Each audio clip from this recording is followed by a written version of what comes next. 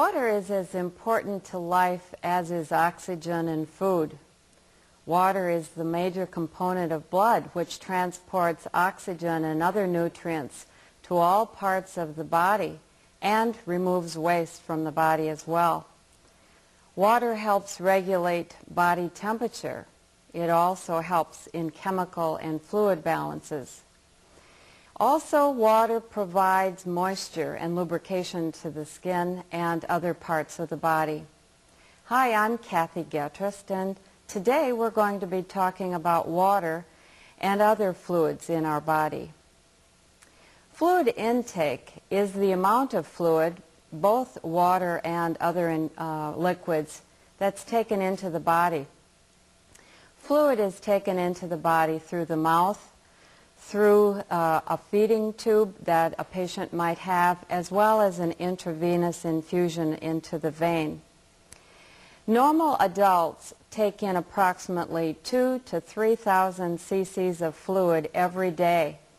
These two bottles here that I have represent 4,000 cc's of fluid. Each one of these bottles holds approximately 2,000 cc's, so that one whole bottle and a half of another would be normal amount of fluid intake for an adult individual. Fluid output is the total amount of fluid that is eliminated from the body. That elimination is in the form of urine, perspiration from the skin, also called sweat, through liquid stool, called diarrhea, with emesis or vomiting, and wound drainage as well. Approximately 2,000 to 3,000 cc's of fluid per day is lost. As you notice, that is approximately the same as the intake. In order to stay healthy, the amount of fluid taken into the body needs to be just about the same as the amount of fluid that goes out of the body. About 50 to 60% of the adult body weight is made up of water. In an infant and in small children, that percent is even more. It's approximately 70 to 80% of the body weight is water. Whereas in the older adult, that body weight amount of water drops down to about 45 or 50%. Fluid imbalances occur when intake and output are different. The first thing I'd like to talk about is edema. Edema is when fluid intake exceeds fluid output. That means there's too much water that is retained in the body. When that happens, an individual will gain weight. Sometimes we're talking about 5 pounds of weight gain in the course of even one day. There's also swelling of the feet, ankles, hands, face sometimes, and also you might notice that there's a collection of fluid in the lungs. Many times you'll be able to hear rattling of the person's breathing and a chronic cough that is giving indication that there is fluid that's being retained in the individual's lungs. Dehydration is the opposite problem, and that's when there is fluid output exceeds the fluid intake, when there is too little fluid in the body. When dehydration occurs, the skin becomes very dry and there is a decreased urinary output. When there's a decreased urinary output, the individual will have a small amount of urine that usually has a foul-smelling smell to it. Also, the urine may be dark in color and very concentrated. In addition, another thing that might be evidenced with a person who is dehydrated is that they may have dry lips, may have dry tongue, a mouth. They'll talk about their having difficulty in speech, and also will complain of being thirsty many times. A note about caffeinated beverages. There is caffeine in a lot of the beverages that we take in. I think most notably is coffee. But there's also a lot of caffeine that is in tea, and many of our soft drinks have caffeine in it. And caffeine will actually increase the amount of urine output. So if an individual that is already dehydrated receives caffeinated beverages, the amount of output will become even greater than it might have been without that. The only way that the healthcare team can know when a patient's balance of fluids is not right is by measuring the patient's intake and output. Commonly, they just say I know, because intake and output is a mouthful. So frequently you will hear them talk about someone being on I and O. A starving person can lose half of the body protein and almost half of the body weight and still live. But if an individual loses even 1/5 of the amount of water or other fluids in their body, they will die. Shows the importance to the fluid that is a part of our bodies. Many times the healthcare team will help with maintaining fluid balance by increasing or decreasing the patient's fluid intake, or by providing some medical interventions to aid in the elimination of fluid. An example that comes to mind would be sometimes patients are placed on water pills called diuretics. This is for people who are retaining too much fluid, and it encourages the kidneys to rid the body of this excess amount of water. It's very important for members of the healthcare team to keep accurate records. Intake and output is recorded on the medical record immediately after the intake and output has occurred. Intake and output totals will be added up at the end of every shift and then also at the end of a 24-hour period of time. Charting intake and output exercise is provided in the student manual in this lesson. This exercise will allow you to become more proficient in recording the amounts on an intake and output record. So take time after this lesson to practice on those sheets. A record of intake and output may be kept for days or even weeks as prescribed by the physician. The intake and output results will be evaluated by the nurse and physician for the valuable information that they provide, so accuracy is paramount. The most commonly used system of measurement in healthcare is the metric system. In the metric system, fluids are measured in cubic centimeters, called cc's, or in milliliters, or abbreviated mLs. This is rather than in ounces, teaspoons, tablespoons, which, if you recall, is a household system of measurement. In healthcare, household system of measurement is not used, but rather the metric system. 1 cc, cubic centimeter, is approximately 1 ml, milliliter. I say approximately because if you look at the amount listed on the side of a soda can, it will say that 12 ounces equals 355 milliliters. And 12 ounces actually equals 360 cubic centimeters. So you can see there is a difference between 355 milliliters and 360 cubic centimeters. But it's only 5-point difference. And for ease of calculations in healthcare, we think of milliliters and cubic centimeters as being the same.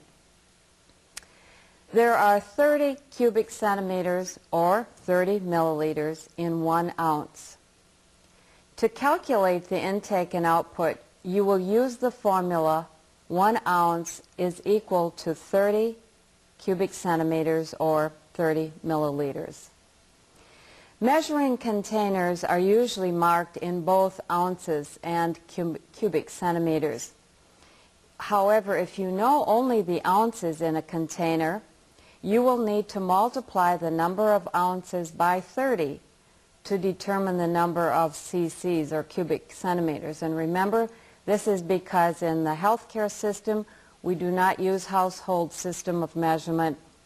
We must convert things in the household system to the metric system. Let me give you an example.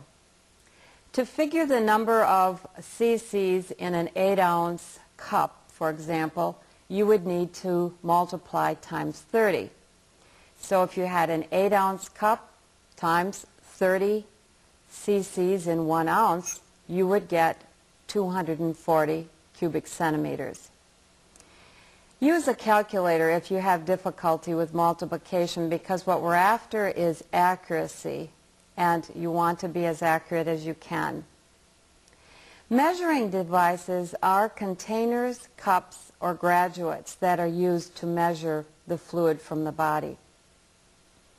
Some examples could be styrofoam water containers, soup bowls, a graduate, or a toilet hat. A table of common measurements is usually included on the intake and output form, which tells you what each size of glass, cup, or bowl will hold when it's full. If your institution does not have a list of the amounts contained in each container, then you will have to determine that on your own, or if you have difficulty with that, seek some assistance from the nurse. To determine a patient's intake, you must measure and record everything that is consumed by mouth that is liquid. That means you would be including water, milk, juice, coffee, tea, and soups. Food items that become liquid at room temperature, such as gelatin and ice cream, must also be included as fluid intake. Although solid fluid consumes some liquid, most of the fluid intake comes from what a person drinks in the form of actual liquids. When you think about a potato, if you shredded a potato and squeezed it, there would be some water that would drip from that. But it would be a nominal amount, and so you don't need to be concerned about the amount of fluid in solid food items, but rather just the liquids. Some patients who are unable to drink fluids by mouth may receive them through an intravenous infusion in a vein or through a feeding tube that's been placed into the nose or stomach of the individual.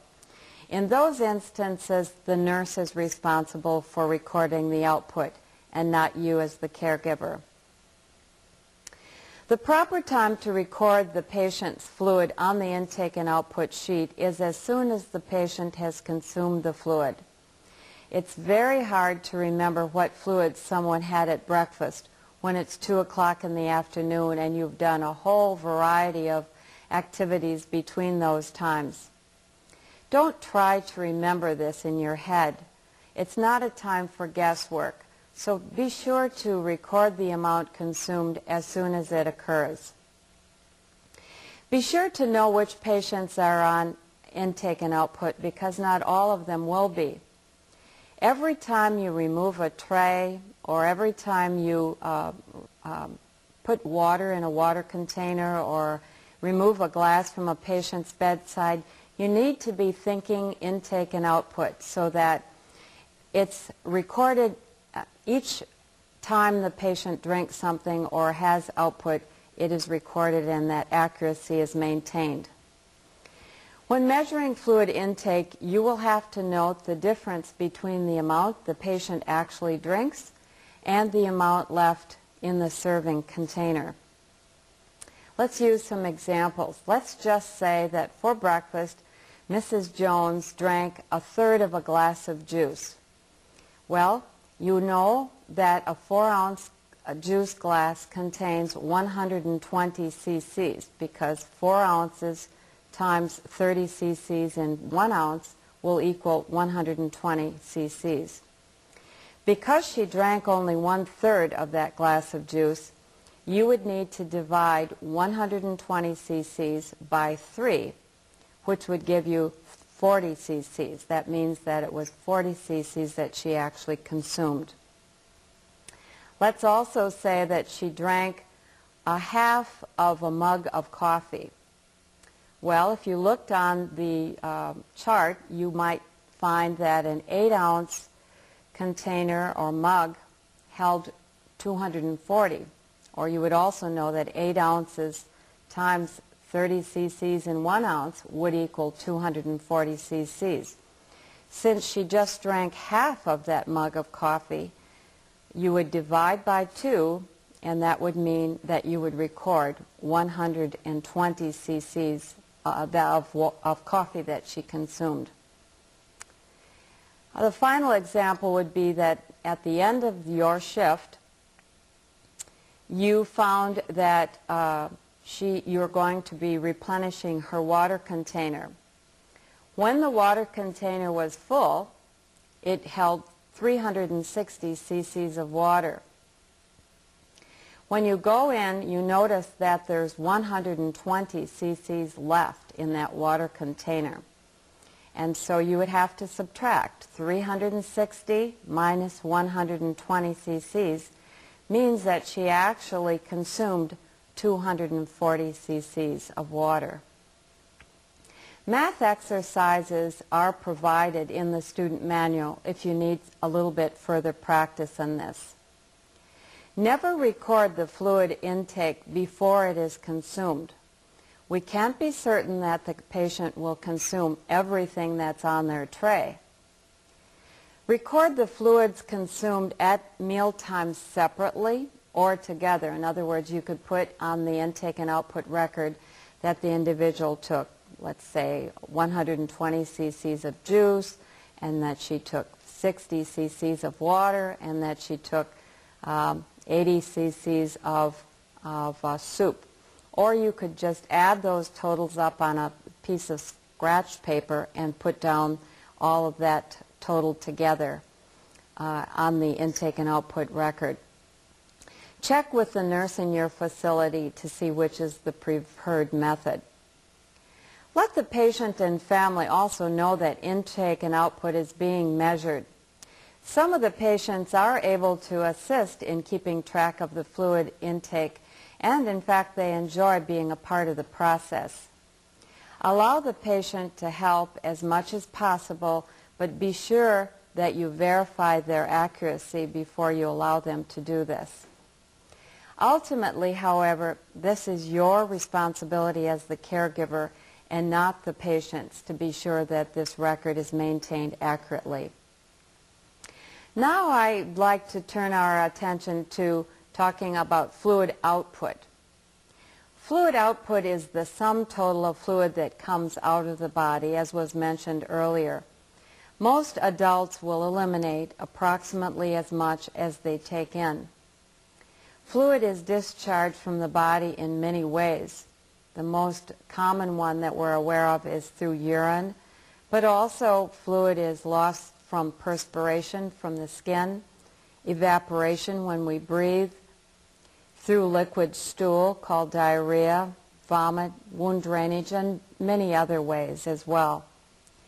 To determine the patient's fluid output, you must measure and record all urinary output and other fluids such as vomit and wound drainage. Fluid that is lost through perspiration or from breathing and through normal stool is not measured. You will measure the urinary output of the patient with an indwelling catheter by emptying and measuring the contents in the urinary drainage bag. This is usually done at the end of your shift. If you want to know more information about how that's done, refer to the lesson on urinary elimination of an individual with an indwelling catheter. If the patient is incontinent of urine, and if you remember, the word incontinent means that the individual has lost the self-control of urination. You will not be able to collect it and measure it as you would with other folks. But it's still important to record on the intake and output record the number of times that the patient has been incontinent of urine on your shift. So what you would do is record incontinent, abbreviation would be INC, and then the number of times that they were incontinent on your shift. So it might be incontinent times 3 would mean that they were incontinent of urine times 3 on your individual shift. Never discard vomit, diarrhea, or any drainage before the nurse has a chance to observe it and begin corrective action. These outputs are not normal and would want to be viewed by the nurse to determine what course of action should be taken next. If you notice any blood on a patient's bed linens, report and record the diameter in inches.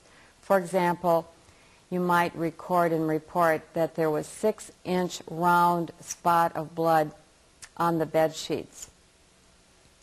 Sometimes when the patient is on intake and output, only the intake is measured and the patient is allowed to urinate in the toilet. In that instance, you would record the intake on the intake and output record as you've previously learned, but you would just record on the output the number of times that the patient used the bathroom. So if the abbreviation is for bathroom is BR, you would put BR times 2, for example, would mean that they'd gotten up to the bathroom and voided twice. Some patients are dehydrated and need to have more fluids added to their normal intake. The physician or nurse may give instructions to force fluids. In fact, you may even see it abbreviated FF. FF means force fluids. More accurately stated, however, it means the term force fluid really means to encourage fluids, since forcing someone to carry out an activity is inappropriate and would never be done. Sometimes a patient will need continuous encouragement and persuasion to consume the adequate fluids. Sometimes the physician will even specify the amount that they are to consume in a 24-hour period of time. For example, it might be written that the individual is to have 2,000 cc's of fluid every 24 hours. Ways that you might be able to help the individual consume more fluids is to find out what kind of fluid the individual prefers and notify the nurse or dietitian so that when available they may have those items. Examples might be fluids that would be given at room temperature. It's very common for elderly people not to like ice in their water, and they may not consume it if it's cold, but would if it was at room temperature. Also, sometimes people are encouraged to drink cranberry juice.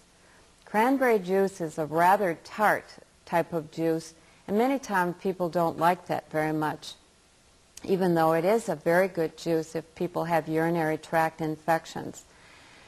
But if the individual's not drinking it, it's certainly not going to be of much benefit to them, and you might be able to find another type of juice that they would tolerate much more agreeably. Also, people might be offered popsicles or fruit slushes. Anything that they might consume would help encourage them to drink more. Also, encourage them to drink all of the liquids that they have on their tray. Limit the caffeinated beverages on their tray. Things like coffee, tea, and soda drinks, as we mentioned earlier, will actually increase the urinary output and will not help in retention of fluids.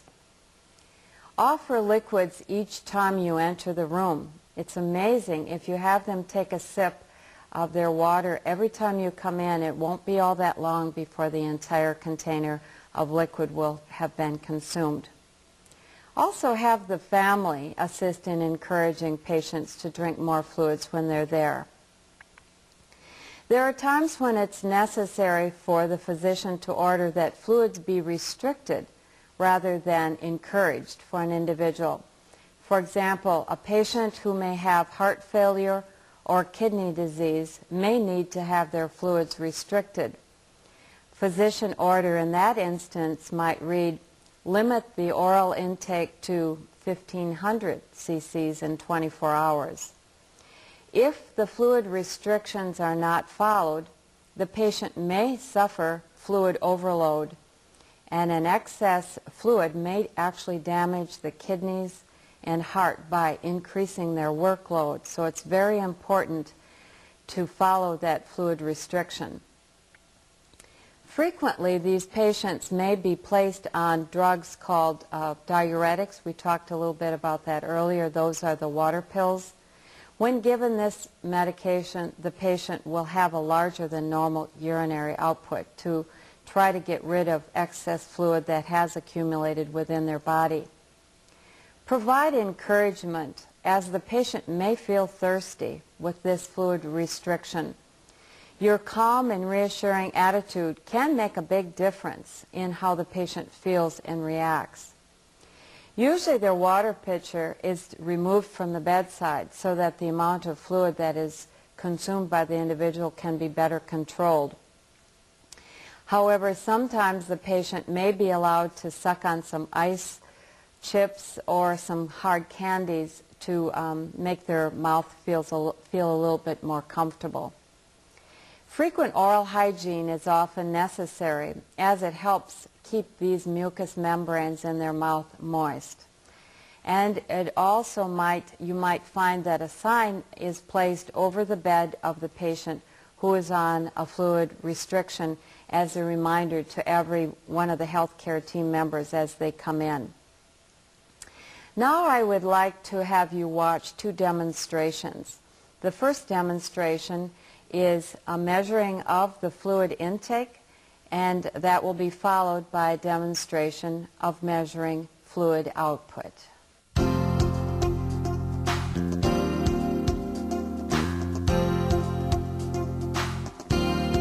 Collect the needed items. Explain the procedure to the patient. Determine the amount of fluid originally in the container. Obtain that information from the container, or it may be listed on the intake and output record. Pour the remaining fluid into the graduate and measure it. Subtract the amount remaining from the amount originally in the container. Repeat these steps for each fluid on the tray. Record the time, the type, and the amount of fluid intake on the intake and output record. Remove and clean or dispose all used containers.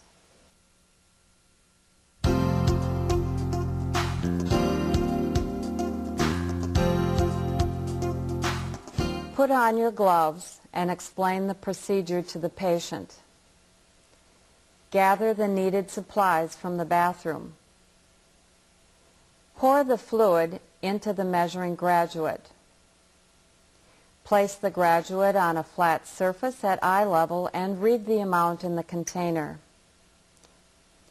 Observe the fluid and obtain the nurse if there are any abnormalities. Discard the fluid into the toilet or a hopper and rinse the containers. Return the container to the proper place. Remove your gloves and wash your hands. Record the time, type, and amount of fluid on the intake and output record.